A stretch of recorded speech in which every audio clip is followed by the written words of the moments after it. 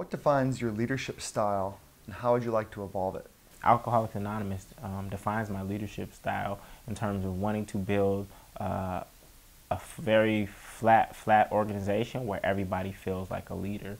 I think AA, and from a personal development standpoint, is transforming more lives than any other personal development organization out there today. When you look at the personal development industry, it's usually this guru standing on stage speaking to the masses, and AA just flips that entire model on its head. It's more sustainable, I think it's more empowering, and it leads to more long-term results than the traditional models of personal development. And so that's where the 30-day do it movement comes in. You have a group of people who care about you, right? And you step into that group and you set a goal.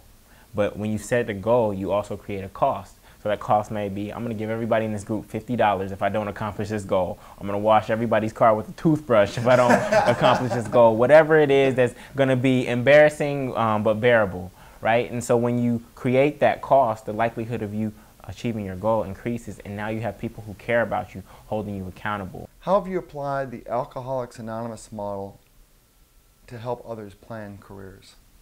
One notion that I have is that personal development isn't personal, right? And it's, we have this idea of personal development being, I get this book, I read it, go in the corner of a room, I read it, then I'm transformed. But then if the world around you doesn't change, then your likelihood of regressing is a lot easier. And when you have a powerful group of people moving forward together, I think that you just have better outcomes rather than people trying to do it on their own.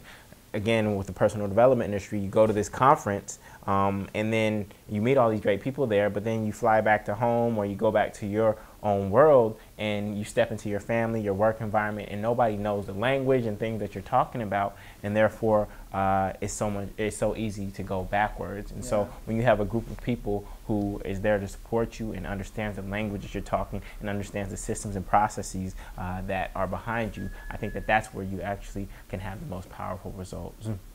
And so the next thing on the plate for me is actually something called the Career Change Challenge. And it's going to be a 70-day teleseminar where groups of people are being guided through a process to change their careers. And so again, it's groups, not individuals, because I just feel like I can have more impact by empowering groups of people than I can by empowering one person. Now, every life is equally valuable, but I think that there's a collective wisdom that you tap into when you are actually moving in a group. And